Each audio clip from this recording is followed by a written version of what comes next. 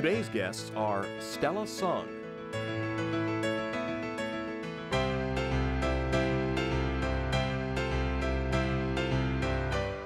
and David Kaup.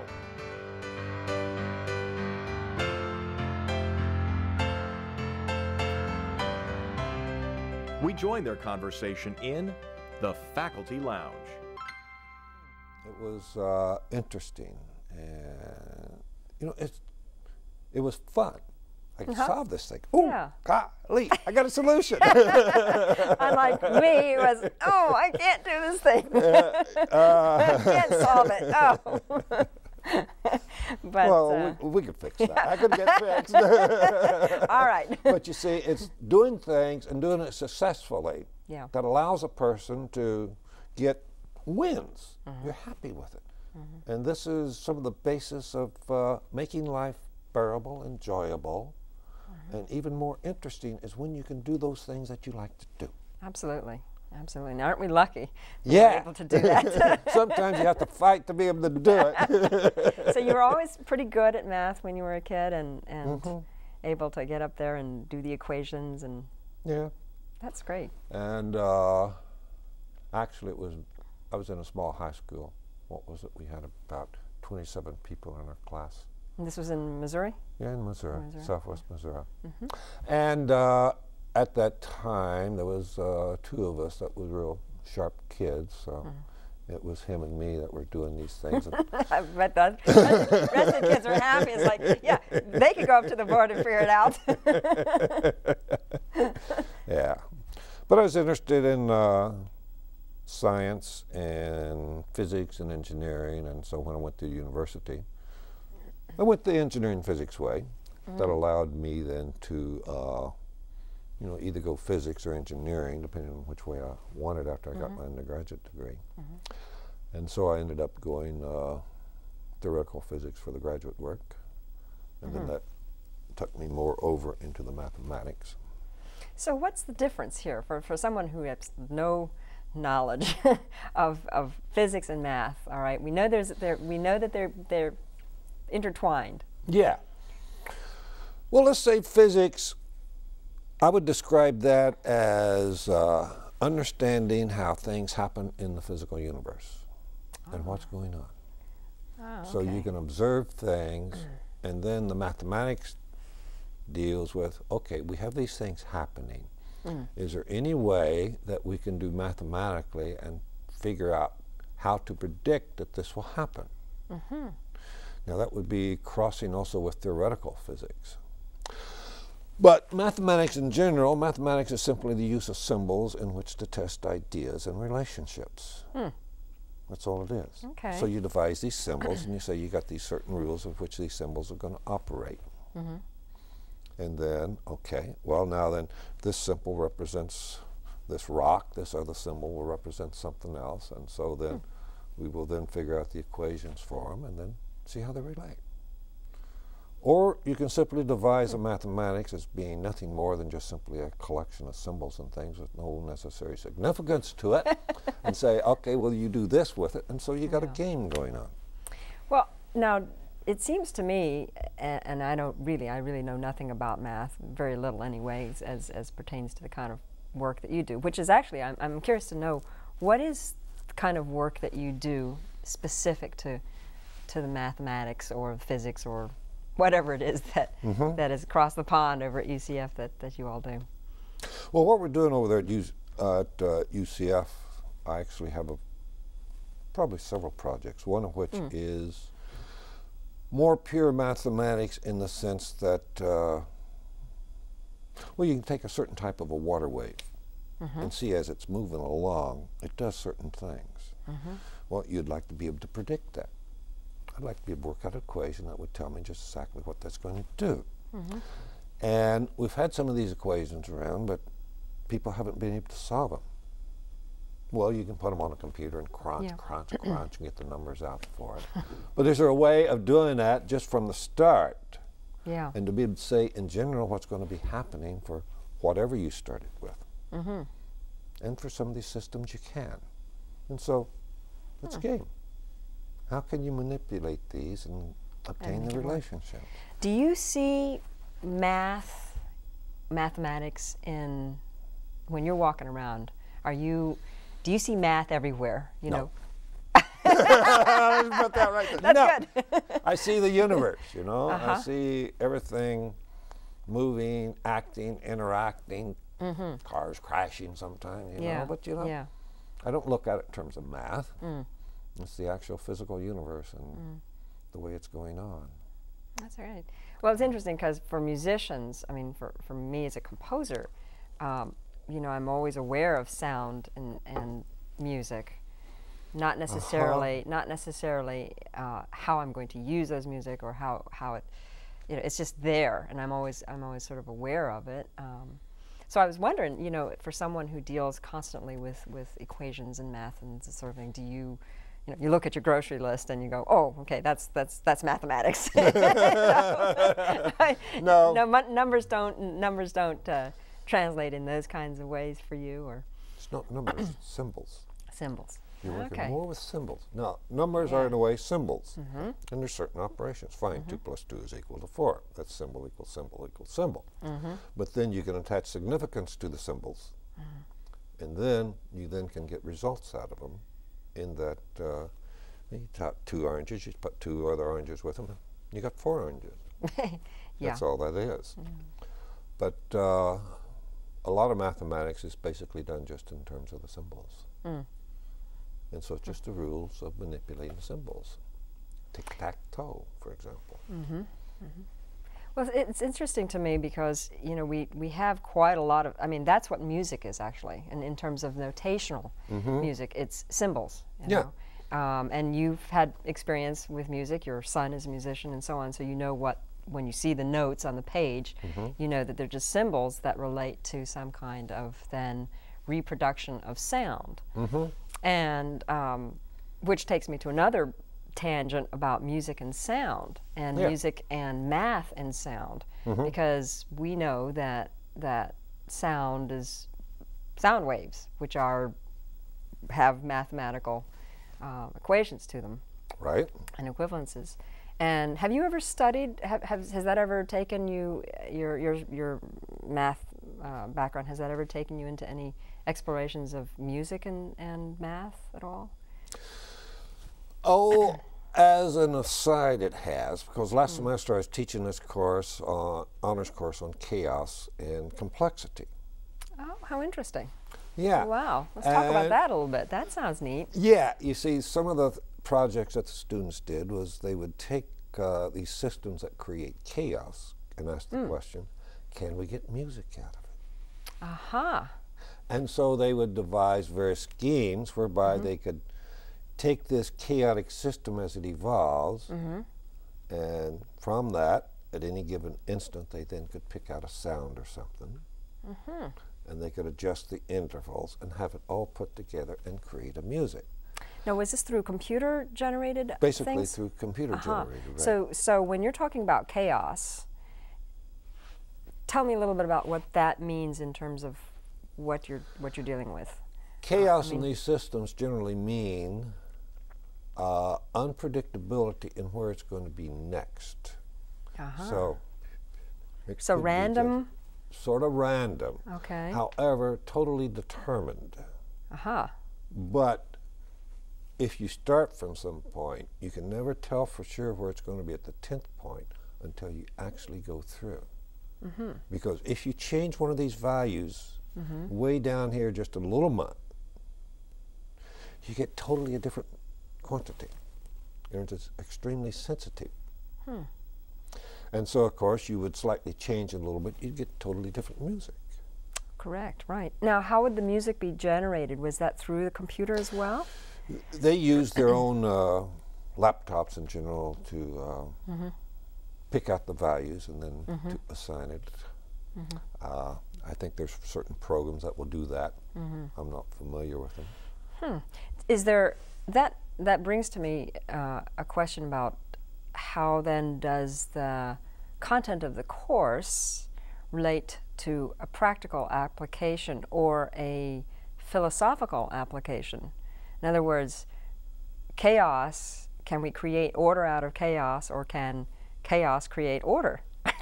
There is, yes. And you can actually have it going back and forth. Yeah. You can have a chaotic system. You will find that in a small regime there, suddenly inside that regime, there exists an order. Now, we look inside that order, we find another smaller area. It's totally chaotic in there.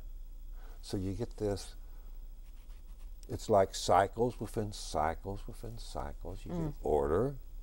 You look in there, you find disorder. You look in there, you find, oh, there is this small section that's order. So it's very interesting. It's like you look out across the universe. It looks to be chaotic. Yeah. But now then, let's just look down on the planet Saturn. The rings are very ordered. And now you look down on Saturn itself. It seems to be chaotic all around the atmosphere there. Isn't that fascinating, isn't it? Yeah, and it's you think different about scales. It, well, you yeah, know? and then you think about it, how can we apply that kind of concept to our lives, you know? And thinking about, well, we have these ups and downs, or these places where we have chaos in our lives, or we think there's chaos, and then we look at another level and maybe there's actually some order there. So maybe it's always a balancing act between order and chaos, and they coexist. Well, I would look at it from the point of view, as a person goes through life, he's like, say, a single individual. He's going to hit these various areas. There could be areas where the things are in order, and then you hit areas where that, if he hits some suppression or something which is trying to give him difficulty and problems that he can't handle, then things go into disorder. If he can then handle it, things can straighten out into order. So there is an analogy there, like absolutely. I guess there is. Now, with teaching mathematics, how do you find that to be? In other words, do you have students who you instantly say, aha, that's a mathematician, that's going to be, and then you have some students say, no, they're just taking this class because they have to, or something like that. I mean, is there such a thing as talent in mathematics? As, for example, as we see in music. There's an interest in mathematics. Just like you were interested in music, right? Right, okay. right. Did your parents make you be a musician? Well, they made me practice. And put a little, well, you know, but no. Were you willing to practice? Ultimately, yes. I mean, okay. Yeah. Good. Yeah. I knew that was what I wanted to do at a pretty early age. I didn't always know I was going to be a composer, however, and that was a different exploration. But yeah, I think so. I think that there must be then some aspect of when someone comes to you and says, "I want to be a mathematician." That's the first step. Does he want to be? If the person doesn't want to be, even when he is studying, if he really doesn't want to have that subject, it's going to be difficult to teach. He's going to have problems learning it. The one thing that would help any student to learn something is to look at the subject and ask, okay, how can I use this in my career in the future? What is it I want to do with it? Right. Somebody can study French, not planning to use it ever at all, and when they finish the course, okay, well, they got out of it. Yeah. Well, maybe a little bit of understanding of some French words or something like that, and that's it. But then somebody that wants to go to France for 6 months, he's going to study it, and he's going to get something out of it. So that's the first thing you need is an interest. If the person has that interest, then it's possible to teach him the material. Otherwise, he's simply taking the exam. Exactly. He crams for it. Maybe he gets the grade he wants, maybe he doesn't. Have you ever run across a student with that kind of great interest or passion? And maybe this is the interesting thing is we think about our fields, all the different fields that we have at the university and so on. And maybe the ultimate thing that has kept each of us, has taken us to the position of professor of mathematics, professor of music, is that we've had this passion for what we do. And it doesn't matter, as you say, the interest. You know, it doesn't matter whether it's music or math. It's the desire. What's the difference between interest and passion? Well, I think maybe passion might be a little bit deeper level. I don't know, but I think you have to have the interest. If you don't have the interest, you know, then you can't have the passion. And I think maybe the passion is the further driving force, or the thing that pushes you to staying up until 4 o'clock in the morning to try to figure out what that answer is to that equation. I would consider that to also be in terms of interest too. True. But at the moment, I don't have a word that describes it. Passion doesn't seem to be there. It does describe it. It does describe it. Yeah. But so when you're in the midst of figuring out, you know, a complex problem or a simple problem that looks complex or whatever. Oh, those simple problems. Exactly. Well, now here's the thing. For example, because the simplicity, isn't there something inherently interesting in the simplicity of mathematics? Yes, because you'll run across these systems that as you start working with them, they sort of come back on themselves, and you ask yourself, how can they get related back like this? Yeah. There is some deeper significance there that if you can get a handle on and understand and explain, it then expands out and allows you to understand something more general. You see, you're finding a more general truth. Right. A more potent truth. And once you have that, you then can increase your understanding. Isn't that amazing? Yeah. Yeah. And it's like when you grab hold of one of those and you look at it and you say, wow. Exactly. Exactly. It's just, that's the incredible thing about But see, exploration. That's creativity at work. Yeah. Because you could have all that data there. Yep. But until you take that data and compare it and organize it and actually are able to associate it, this is something no computers can do. There you go. It takes a person, an individual. Computers can easily calculate and crunch, but actually they can't think. Yeah, right, right. As we think. Right. They just don't. But it's that creativity which makes the difference there. That is the amazing thing about all of this is that we have this common goal or common bond of creativity, and sometimes we don't think about, you know, the mathematician being creative. We think of the artists being creative. You know, it's always, that's the thing. We're always creative people, but mathematics, you're creative too, in a very interesting and very global way. I don't think most people appreciate that. Some of the mathematicians, I don't think they really appreciate, you know, just what it is that it is creating. Because if you don't have this area of mathematics, well, somebody had to put it there. Right. Somebody had to be able to work it out and to describe it and to put it into a way that others can understand it. It's like a painter. He's putting the brush marks across this, and he's putting them across there so when somebody looks at it, they see what he wants them to see. Right, right. Whereas an artist can perhaps create anything he wants to. Mathematics depends on the rules that you got to play with. It's a little more constrained. Unless you go out and develop a new mathematics, and then, but even then, if you have rules in it, they got to be self-consistent or the thing won't work. But you know, actually, I sometimes think even with the artist, the person, or the composer, for example, you know, I can put any number of notes anywhere I want to, but still, I think in order for them to work, at least I hope in the music that I write, that they work because there's some structure there, that there's some underlying foundational structure. You know, the rules are still there, you know, just a little bit kind of flexed out a little bit, but they're still there. So in the same way that you might be dealing with certain formula or so, the foundation is there, but you expand out of the box to find other ways to make that more interesting or exciting or creative or find some other avenue for those things to work. Yeah. But now then, what are these rules in composing, you know, in terms of what note is that next one should that be, you know?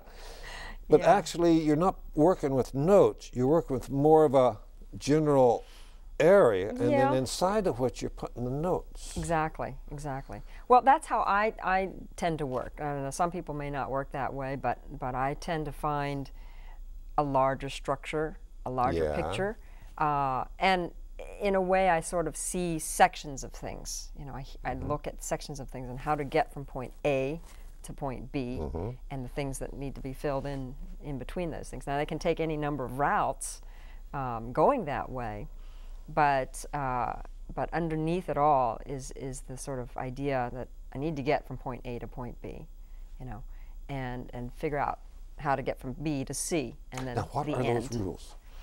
Well, you know, it's interesting because we work within this realm of Western notation and Western musical scale.